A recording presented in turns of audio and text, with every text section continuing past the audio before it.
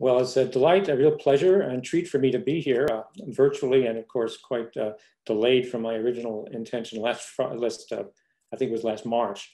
But it's wonderful to be back at Columbia, and I hope to have a chance to meet with some of you over the next day or two. The talk I want to present has to do with work we've done in the last 5 or 6 years, focusing largely on cortical development in the human brain and comparing it to other model systems, and also using that as a way of gaining insights into disease. So I probably don't need to remind this audience, there's a big difference between the brain of the mouse and the human. These are schematics of the progenitor cells that are found in early developing mouse. And a comparison to human shows a larger variety and a larger number of progenitor types that we'll focus in on in the next 40 minutes or so. So to begin with, during early cortical development, there are 2 progenitor zones in most mammalian brains. And for example, in the rodent as shown here, there are radial glial cells that line the ventricle in red because they're stained for SOX2. And then there are daughter cells, which are intermediate progenitors or basal progenitors shown expressing TBR2 in a band above. And these form the ventricular and subventricular zones. Early human cortical development looks very much the same, with radial glia and intermediate progenitors are arranged very similarly. But then in the subsequent weeks, the outer subventricular zone forms in the human brain, which is a structure not found in rodents. This is this enormously expanded subventricular zone. And toward the end of neurogenesis, it's the primary focus of neurogenesis, while the ventricular zone becomes much smaller. So we and then others started looking at the progenitors found in this primate expanded zone. And there were several that I want to focus in the course of this talk, but I want to begin with one that looks like a radial glial cell, shown here left, sort of morphologically with a fiber that goes up to the cortical surface, but a cell body that's removed from the adhesion belt at the ventricle. It sits in a zone known as the outer subventricular zone. And if you backfill cells shown here on the right with dye at the surface of the brain, these cell bodies are stained in the outer subventricular zone, but otherwise look very much like radial glia. So we call them outer subventricular radial glia-like cells, or ORG cells, org cells for short. And they've also more recently been sometimes referred to as basal radial glia.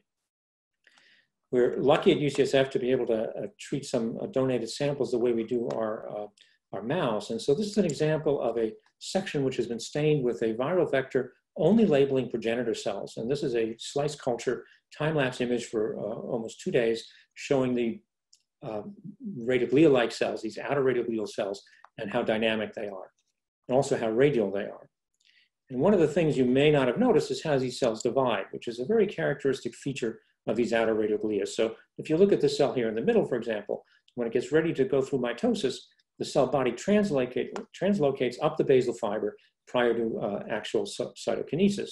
And you can see that, for example, on this one cell on the right, when it gets ready to divide, the nucleus will jump along that basal fiber just prior to division, just did so then. So that's a characteristic feature that hadn't been described in cells before. We call it mitotic somal translocation, and it differs from the interkinetic nuclear migration that ventricular radial glia go through. And so we wanted to look at the mechanisms, the motors that actually drive this behavior. And I had predicted it would be microtubule motors. So the first experiment we did was to block microtubule with naconazole, which we predicted would block the jump. And so here on the right is a naconazole treated outer radial glial cell. And as you may notice, the control jumps on the left, but the treated cell on the right jumped even farther than usual. And then having jumped, it then arrests in mitosis, which you'd expect because the microtubules are required for spindle formation and actual cytokinesis. It turns out, to make a long story short, that it was the actomyosin motors that drive the jump. And that's documented here, where blebistatin is shown on the right to block actomyosin. And while control cells jump and divide, the treated cells fail to jump, even though they subsequently undergo mitosis. So this allowed us to segregate the jump from the actual cell division and demonstrate that the MST jumps require actomyosin, not microtubule motors. And we'll return to this jump and mechanism a couple of times over the course of the talk, because I've chosen this as an example of a behavior that we've been able to analyze genetically. So our newest working model for human cortical neurogenesis is that there are ventricular radial glia that give rise to the outer radial glia that go through multiple asymmetrical self-renewing divisions to produce these transit amplifying cells that generally make clones of neurons that are of the same type, and that ultimately form these cortical columns that are typical of the cortex. At the end of neurogenesis, the radial glia start to transform into astrocytes, and the different subtypes of radial glia seem to produce different subtypes of astrocytes, and I'll touch on that as we go along. So my lab has been using single-cell RNA sequence techniques to disentangle the cellular composition of developing human brain.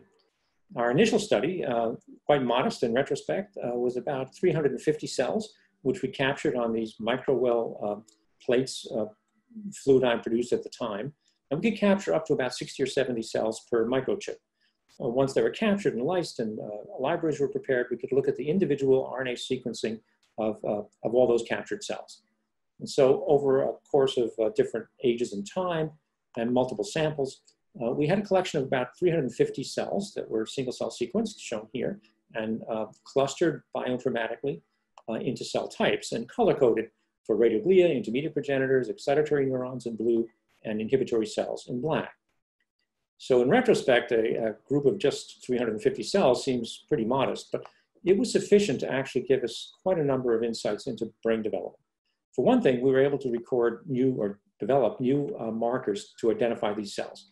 So on the left are new markers that we found for friends, that is the ventricular radial glia that we knew about already. And they're shown here on the left, validated with in situ hybridization. On the right, a little bit more interesting to me, are the markers that we discovered for the outer radial glial cells. And these were novel and confirmed here by in situ hybridization, and also by labeling cells after we'd shown that they jumped and divided or had other features in situ that resemble these outer radial glial cells. So we confirmed that these are now novel markers for the outer radial glial cells. That led to several insights that I want to summarize in the next few slides. First, a marker like HOPX, shown here in red, stains the cytoplasm of only the outer radial glial cells, and they're shown here in red. But we co-stained this section for markers of the ventricular radial glia in green, using a marker called crya-B. So the crya-B cells, which are the ventricular radial glia, didn't extend all the way up to the top of the P as we'd expected them to. The outer radial glia, which don't connect to the ventricle, in fact sent all the red fibers to the cortex, suggesting that we had a disconnected radial glial scaffold. So to confirm that, we used dye, a different approach, and put dye crystals either on the surface or the ventricular surface of the core of these cortical slabs. And in early stages, it looked as we'd expected, that the radial glia at the ventricle ran continuously up to the cortex. They formed, a continuous radial glial scaffold. But then after a week or two, at the critical stages of gestational week 15 to 18, when the lower cortical layers are formed, and now we've switched to upper cortical neurogenesis, at that transition, the dye crystals at the surface only labeled outer radial glial cells that ended in the outer subventricular zone, while dye crystals at the ventricle labeled ventricular fibers that ended in the outer subventricular zone. Only few of them made it all the way to the cortical plate. And this confirmed that discontinuous scaffold that our marker expression suggested. And we looked more carefully at the cells at the outer subventricular zone that projected to the cortex, and you can see their cell bodies in magnification here. These are characteristic outer radial glial cell bodies. The fibers from the ventricle ended usually on blood vessels and often made these right angle turns. And so we defined them as a different subtype of radial glia. So there were ventricular radial glia, outer radial glia, and now these truncated radial glia, which start to emerge at the second half of cortical neurogenesis. And these fibers never make it all the way up to the cortex. These cell morphologies had been seen before in, for example, these classic Golgi studies that Pascal Riquet studied in monkey. And so all the forms that he's described here correspond to the forms that I've shown you, but our interpretation is a little different in terms of what's happening over time and how these different subtypes merge one into another during lineage of the cortical progenitors. And then to summarize, putting this all together into a model, this is our current working model of human corticogenesis. It begins with neuroepithelial cells that turn into ventricular radial glia, and they generate those intermediate progenitors that make neurons. But then about halfway through cortical development, when the deeper cortical layers have already formed, there's a wave of outer radial glial generation. They come from the ventricular radial glia that delaminate and jump up into this outer subventricular zone. And then during the rest of neurogenesis, when the upper cortical layers, the supragranular layers, are being formed, they're generated from primarily the outer radioglial cells, and they migrate along outer radioglial fibers. Meanwhile, the ventricular cells transform into these truncated radioglia that I mentioned just a little while ago. So one of the implications of this model is that the upper cortical excitatory neurons have a different lineage than the deeper cortical layers. And this actually fits well with ideas that have been around for over 50 years, when Marin Padilla and others noted that in primates, the upper cortical layers are very different than they are in other mammals. They have a larger density of smaller, maybe more diverse excitatory neurons. And so that supragranular layer distinction, which is thought to be primate specific, may relate to this lineage difference that I'm highlighting here, where the deeper cortical layers mostly come from ventricular radioglia. The upper cortical layers are coming from outer radioglia in primates. Other insights that emerged from that initial study of single cell sequencing are disease related, and I want to touch on two of them. One is this disease called lissencephaly. Normal brain is shown here on the left with this highly folded surface cortex. There's a form of lissencephaly shown here in the middle, where there's a single gene mutation that produces a smooth rather than folded cortex. And then on the right is a much more severe form of smooth cortex or lissencephaly, also associated with microcephaly. The brain is smaller. And that's the result of truncation of this short arm of chromosome 17 with over a dozen genes that are deleted. We managed to get tissue samples from 3 patients that had the severe form of lissencephaly. And Marina Bernstein, a postdoc at the time in the lab, generated cell lines from all of these pluripotent stem cell lines. And from those, she created organoids and then compared normal to these Miller-Dieker lissencephaly patients. And in particular, we looked at the progenitor cells. And we found the radioglia shown in red, the intermediate progenitors shown here in green, in normal and in Miller-Dieker cases to look very similar.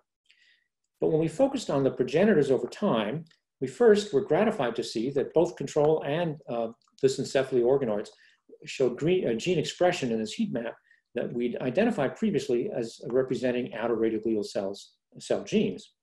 And when we mapped the hub genes in these modules of outer radioglial gene expression from fetal cells on the left to our organoid cells on the right, they were really very similar, and many of the hub genes were identical.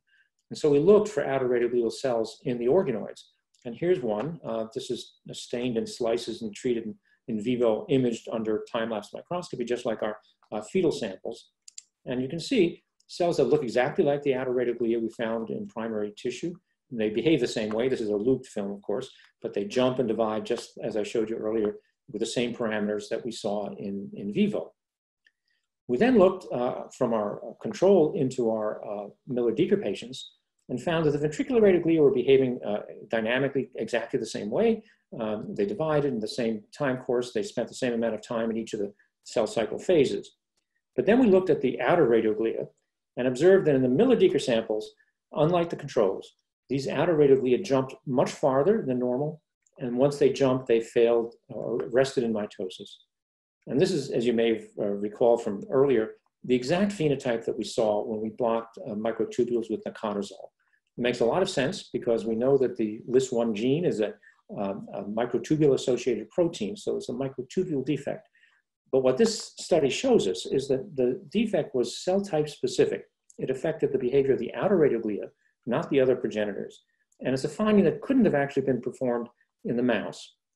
And it highlights how for certain diseases or certain developmental events, if you want to learn what the human brain is like, you're not likely to be able to see all these features in animal models, such as the mouse. And another disease that we didn't expect to have insight into is based on the fact that the outer radioglial genes fit into modules of gene expression that are specific for certain functions. And they're highlighted here. Extracellular matrix production, the transition from epithelium to mesenchymal, which occurs, we think, when the cells arise, and niche formation, namely stem cell self-renewal or maintenance. And so all of these pathway genes have been previously described as being enriched in this brain tumor, glioblastoma multiforme, an untreatable, horrible disease, mostly of adults. So we look carefully at samples that were acquired by our neurosurgical colleagues in the operating room. And these are heat maps showing single cell gene expression of those surgically removed samples. And for the most aggressive glioblastomas, which are highlighted in this top row, we found the pattern of gene expression that we'd come to recognize representing outer radioglial cells. So we were curious if there were ORG-like cells in these tumors. And so in fresh samples, we sectioned them and cultured them as I've shown you before. And here's an example. If we look at the time-lapse image, we find cells that have the morphology of outer radioglia and the behavior, that MST behavior when they divide. They jump and divide. And we found these predominantly in the most aggressive glioblastomas, the form that are known as mesenchymal in type. Now, there are many different progenitors that people have hypothesized that could be stem cells for these tumors. What I'm showing above are gene expression patterns in our resected tumor samples, and below are the same genes as expressed in progenitor populations, including fibrous astrocytes, protoplasmic astrocytes, OPCs, both adult and developing OPCs, and radioglia and intermediate progenitors. And what I want to highlight is the highest correlation between the cells in the tumors and these progenitor populations in primary tissue was between radioglia and the tumors, suggesting that there were radioglia-like cells in these aggressive glioblastomas. And when we looked at the hub genes and the modules, we found comparing fetal tissue to these tumor types that we had many of the same hub genes associated with outer radioglia. And perhaps the most enriched was this gene, PTPRZ1, which is one of the markers for outer radioglia in the fetus, and was also a highly expressed marker for this cell type in tumors. And that was interesting to us because just recently, a couple of years earlier, it has been found independently that PTPRZ1 is a highly expressed gene in aggressive glioblastomas, and so it was knocked down in this study, and the tumor cells then grafted into a mouse. And when PTPRZ1 was knocked down, there was far less spread of the tumor in the mouse brain. And this is now being used as a therapeutic, at least in a clinical trial, to see if it can reduce the spread of glioblastoma. So we looked at the function of PTPRZ1, which is highly enriched in outer radioglial cells in our native cells, and found that if we blocked PTPRZ1, we could significantly inhibit the jump, that MST that we talked about, in these outer radioglia from the fetus, and then again in the tumor cells. With that in mind, we wondered if these could be the tumor-initiating cells in glioblastoma. So we took fresh tumor-resected samples, divided them into two kinds. We enriched for the outer radioglial cells, and we had depleted and enriched fractions of the tumor, which we then injected into human organoids, where they grew actually very quickly. But the PTPRZ1 cells injected into the organoids grew much faster and disseminated much more widely within the organoids. And we then were able to extract them and do single-cell RNA sequencing and find that the diversity of cell types found in the adult tumor were recapitulated by the PTPRZ1 enriched fraction.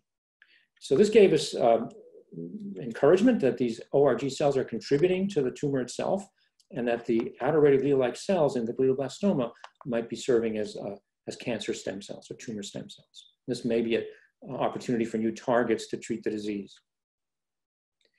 Now, since that initial sequencing I mentioned, which was very modest, we've now profiled many more cells using the drop-seq approach. So our next data set includes 4,200 cells from 5 different brain regions across time over 48 individual samples. So this is a large data set of single cell cells, both neurons and non-neurons during brain development over the period of peak neurogenesis. So these cells can be clustered into cell types. There's a much larger diversity of cell types now than we had with our smaller population. And in addition to just classifying cells based on the transcriptomes and genes that they express, we found that it was very useful to put coherent networks of genes together into modules and use those to help distinguish one cell type from another. And the method we used was weighted gene co-expression network analysis, or WGCNA for short. And this really identified modules of genes that really made sense in terms of the function of the different cell types. So returning to my favorite cell, the outer radioglial cell shown schematically here, we've kind of decorated it with cartoons of different receptors and intracellular signaling molecules and pathways that our WGCNA approach identified were enriched in this cell type. And I want to focus on a couple of them right now.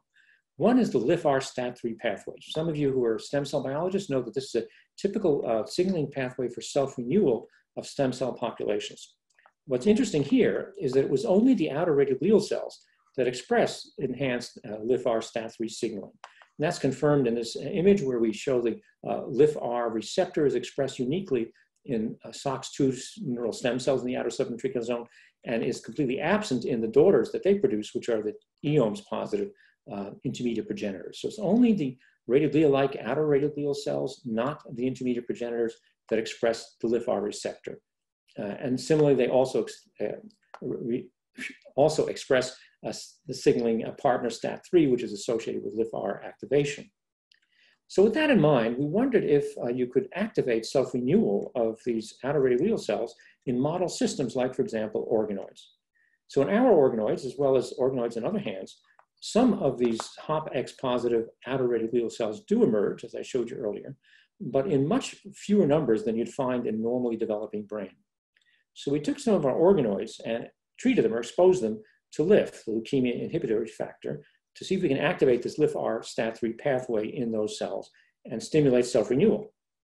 And after 2 weeks in our organoids, shown here on the right, we had a much larger population of HOPX positive outer radial cells. And these are the cells that we'll show you later, the cells that produce the upper cortical layer neurons. So by increasing the number of progenitors in these organoids, we have higher numbers and greater diversity of excitatory neurons, especially in the upper cortical layers later on as these mature.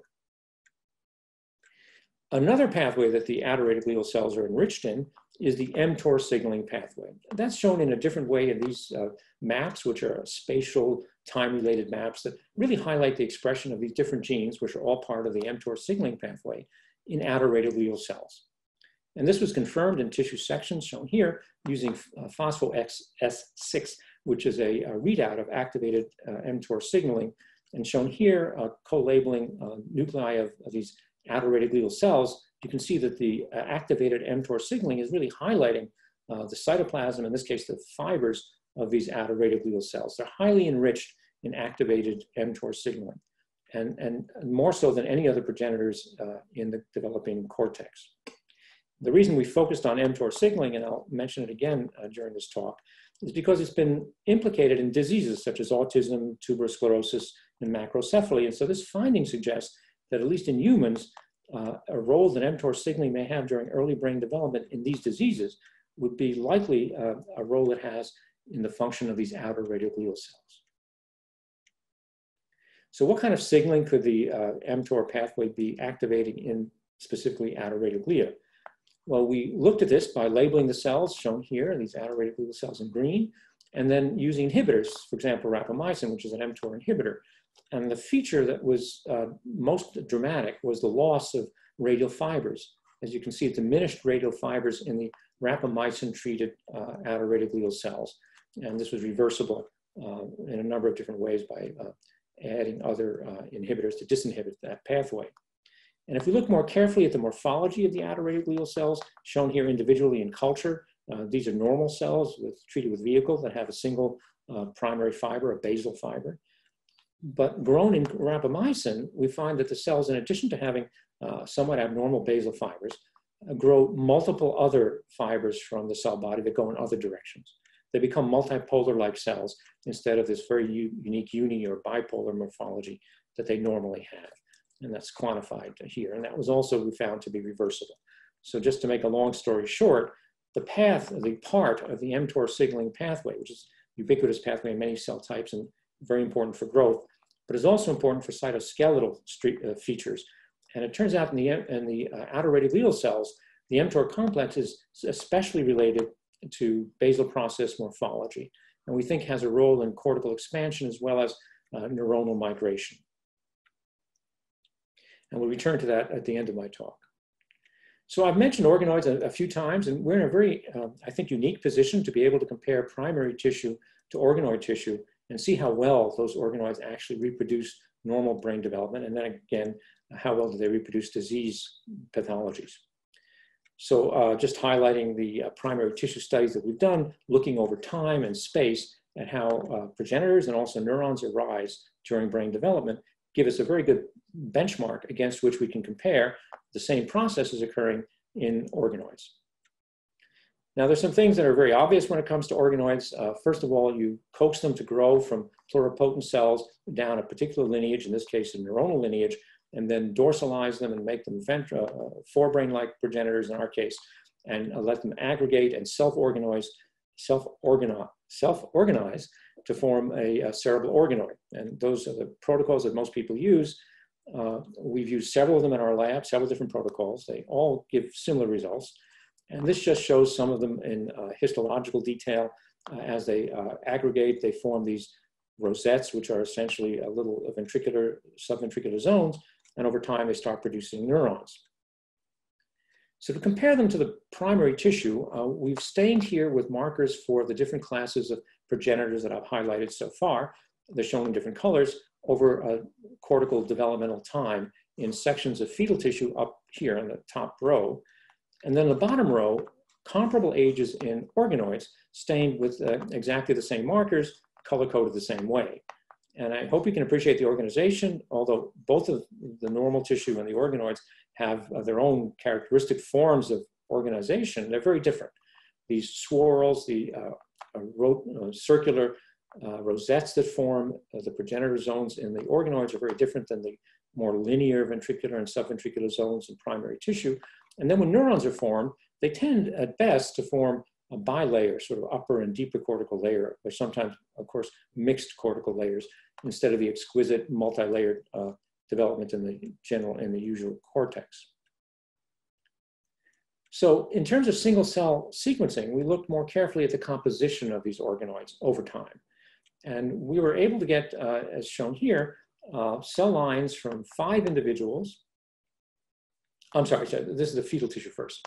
We were able to get 5 donated samples ranging from gestation week 6 to 22, which covers the period of peak excitatory neurogenesis over 7 cortical areas. And in a total here, about 189 or almost 200,000 cells from primary tissue.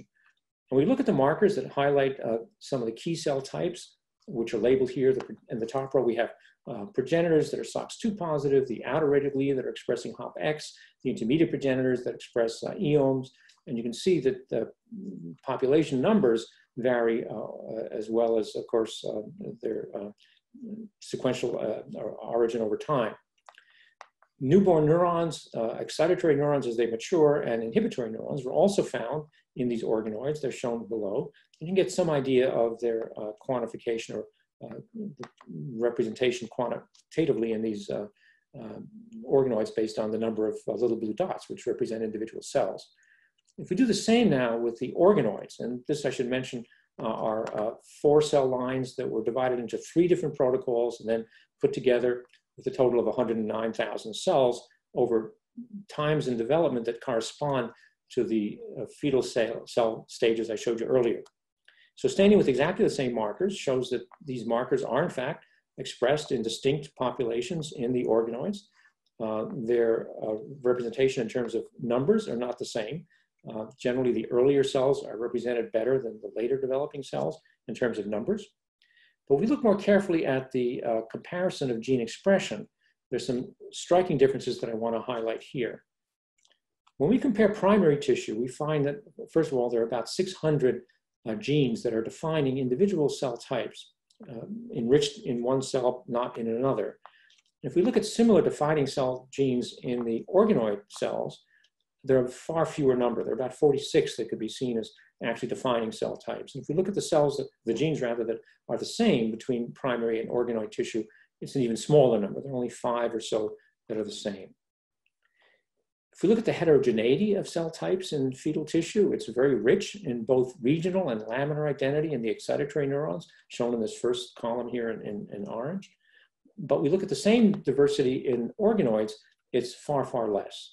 And that's largely because these cells don't express the same laminar diversity or regional diversity that we find in primary tissue. They're more like generic excitatory upper or deeper cortical layer neurons that lack a lot of those specificities that we see in normal tissue. And that's also true for the radial glia, shown in the next column, and for almost all the other cell types. So the heterogeneity of normal tissue is reduced. And then perhaps most worrisome, we find a blending of cell identity. By that, let me just use 2 examples, radial glia and neurons, excitatory neurons. So shown in fetal tissue here in brown are the radial gene expression, and this axis here, the neural expression in fetal tissue, and they don't overlap. They're very distinct. The radial don't express neural genes, and the neural genes don't, the neurons don't express radial genes. But in the organoids, shown in blue, we have radial that express neuron genes, and we have neurons that express radial genes. And so we have a form of blended identity. Not all the genes, but about 20 to 30% are shared in ways that we don't find in primary tissue. So we looked at organoid modules and compared them to primary modules of individual gene types. And that gave us more insights into both similarities as well as differences between organoids and primary tissue. And what I'm showing here are modules of gene expression that characterize these different cell types: radial glia, intermediate progenitors, excitatory neurons, and inhibitory neurons. And by and large, the correlation of these modules from fetal tissue to organoid was reasonably good. The major cell classes were represented reasonably well by gene modules, which shown here in the bottom, broken down into their hub genes, showed very similar overlapping hub genes in most of these cell types. And so that's the good news. We have the major cell types, and they look similar to the cell types we find in fetal tissue. But there were some significant differences that I want to highlight here. The organoids all had enriched glycolysis network genes. So shown here on the right in these violin plots are the first two traces represent these genes, in this case PKG1 and ALDOA gene expression in primary tissue. And then the subsequent violin plots show the same gene expression levels across different organoids. And you can see the organoids show highly enriched expression of these two genes, which are involved in glycolysis, an indication of metabolic stress. That's also true if we look at endoplasmic reticulum stress network genes. So once again, these first two violin plots are in primary tissue and the rest are in organoids. And you can see that these two genes, which are ER stress genes, along with many others, are highly expressed in organoid tissue cells, but not in primary tissue. So the organoids are generally under a great deal of metabolic stress. And that's not just true in our own hands. If we look at published data sets shown here, single cell data sets from other labs indicated on the right, we find the same enhancement of these ER stress and metabolic glycolysis network genes that we see in our own hands. And it doesn't change over time. If we look at the organoids from, say, week 3 and compare them all the way through to week 24, we don't see any improvement in correlation with primary tissue. They remain both degraded and showing a significant amount of stress at all ages. So this is a caution when you're interpreting disease phenotypes, especially neurodegenerative disorders or other diseases where metabolic stress is considered a factor. So we were more interested in how the stress develops and how it might be maybe modulated or attenuated. And so we took our organoids, which had these stressed cells, we labeled them and injected them into an in vivo mouse brain. We let them grow there for a month or so and then removed them, fact sorted them, and did single cell RNA sequencing of those cells having been in a mouse brain environment for a month or so. And to our surprise, we found that these grafted cells eliminated their stress. These are 3 of the stress genes shown in red. The neurons are human neurons in the mouse brain are shown in green. You don't see any red because these gene expressions, which were very high to begin with, quantified down below, had essentially normalized over the period of a month. So the cells essentially reduced their stress back to normal. And very interesting, the fidelity of the cells also improved, shown here for ORGs and excitatory neurons. So the gene expression became crisper, as well as the metabolic stress going away. We think those are related. We're doing experiments now to show whether they are. We also did the sort of the flip experiment. We took normal cells, fetal cells that had no stress, labeled them, and then grafted them into organoids, and then removed them a month later to look at their single cell gene expression. And we found that the organoids were able to activate metabolic stress in these transplanted cells. So the fetal cells began as normal cells, but after sitting for a month in this organoid environment, they upregulated the same metabolic stress genes that the organoids expressed before. Not only that, but the subtype crispness of each of the cells became degraded. So their gene identity was blunted at the same time as their stress is increased. So this is encouraging in a way because it suggests that the organoid technologies could be improved to actually improve the fidelity of the cells and reduce their metabolic stress. So at this point, it just highlights that the organoid environment is suboptimal and can be, in fact, should be improved. Now, more recently, we've been extending our studies to earlier stages, which is a very critical stage of brain development, when neuroepithelial cells transform into radial glia. So the neuroepithelia are the true stem cells of the neural system. They form the neural plate and then eventually the neural tube. But when the neural tube closes, they start to transform in a number of different ways into these radial glial cells. And these are the cells that actually start producing neurons. So that early transition hadn't been very well studied. And so we started looking at that in our human samples. And these show some of the markers that we found in the neuroepithelial stages of brain development compared to similar and other markers that emerged during the neuroepithelial to radioglial transition. And looking at single cell RNA sequencing now of many, many cells at this transition period, we were able to identify 9 progenitor clusters. And these are not all necessarily different cell types. Some of them could be different states of cells, but we use it as an indication of how diverse the progenitor population is during this critical transition going from expansive neuroepithelial cells to neurogenic radioglial cells. And taking this data set, Ugoma Eze, an MD PhD student in the lab, applied RNA velocity to look at, lineage relationships.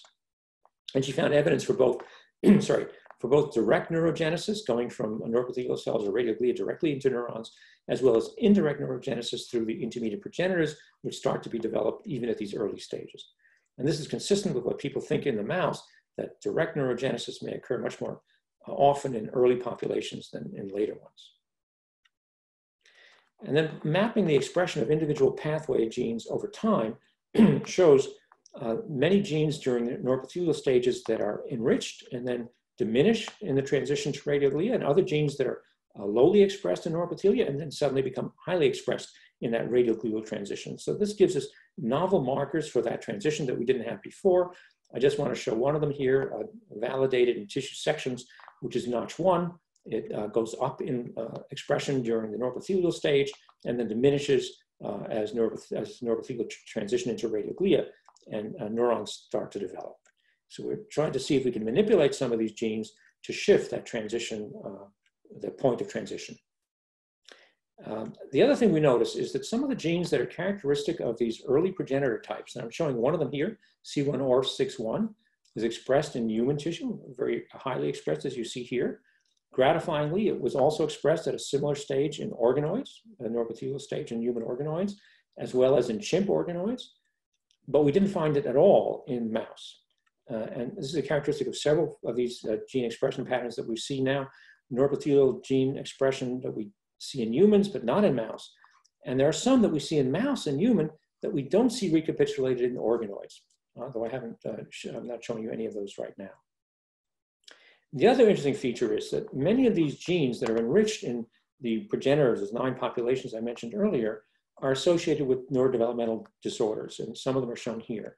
And they are enriched in one or another of those different populations of early progenitors I started to show you. And this is ongoing work, so we haven't sorted all of this out yet. And finally, I wanted to end on an evolutionary note. We are also interested in comparative studies between humans and non-human primate as well as mouse. And to understand the human-specific features of the brain, we really have to compare them to our nearest living relatives, which are the chimpanzees. They diverged approximately 6 million years ago from humans, and they are our closest living ancestors. But we really are not able to access the developing fetal brain of chimpanzees. So Alex Pollan, evolutionary biologist who joined my lab a number of years ago, focused on this problem. And he developed protocols for growing not only human, but great ape organoids, including gorilla, chimpanzee, and others. And then having developed that protocol, we started looking at single cell comparisons between human and non-human primates. And so this shows primary samples we were able to look at from macaque fetal as well as human fetal brain. And those we were able to cluster into the major cell types and start looking at comparisons between human and non-human primate. But perhaps more interestingly, we grew organoids from human and chimpanzee, compared them to each other, and also compared them to primary tissue from macaque. So that allowed us to start looking at how well the organoids are mimicking what happens in human development. And then especially when it came to chimpanzee organoids, I start to look at how, first of all, how good they are. And then secondly, can we use them to look at human-specific gene expression? And this has been published, so I just want to get the highlight, which is yes, we can do all of this and look at gene expression in different species in specific cell types. So what I'm showing you these violin plots on the right are genes that are enriched in human outer radial glia. So ETNK1 is enriched in primary human tissue and human organoids, but not in macaque or chimpanzee organoids. So this is a gene that is uniquely expressed in human radial glia, not in any other primate. And this is another gene with the same pattern of expression. It's seen in human, but not in macaque or in chimpanzee. And there are other genes in radial glia that are the opposite. They are found in macaque and in chimpanzee, but have been lost in evolution of human brain. And now I'd like to return in my final slides to the mTOR story I mentioned earlier.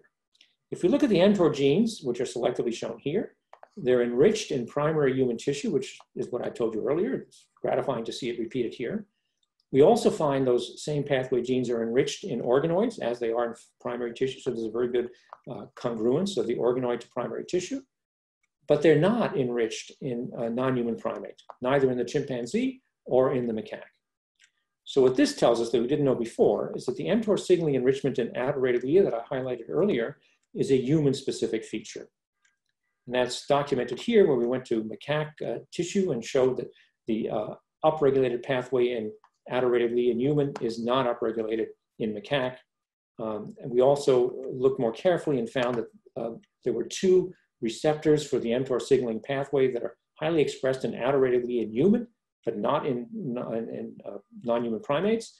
And if we knock them down in a human, we get levels of expression that resemble more what we see in primate. So what that tells us is that the mTOR signaling pathway that is uniquely expressed in outer radial glial cells is a human-specific feature. And so to the extent that that is a characteristic that's disease relevant for diseases like autism or tuberous sclerosis, it suggests that this is a disease that may not be modeled, not only not modeled in mouse, but possibly not even modeled in non-human primate. It may require human or human organoid type platforms to understand. So just to conclude, there's a greater diversity of neural stem cell subtypes in the human developing brain than in the mouse.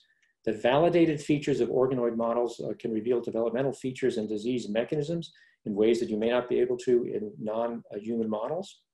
But they demonstrate activated stress pathways, and they have degraded cell type sub-identity that has to be considered if you're modeling either normal development or planning to model normal development or look at disease phenotypes.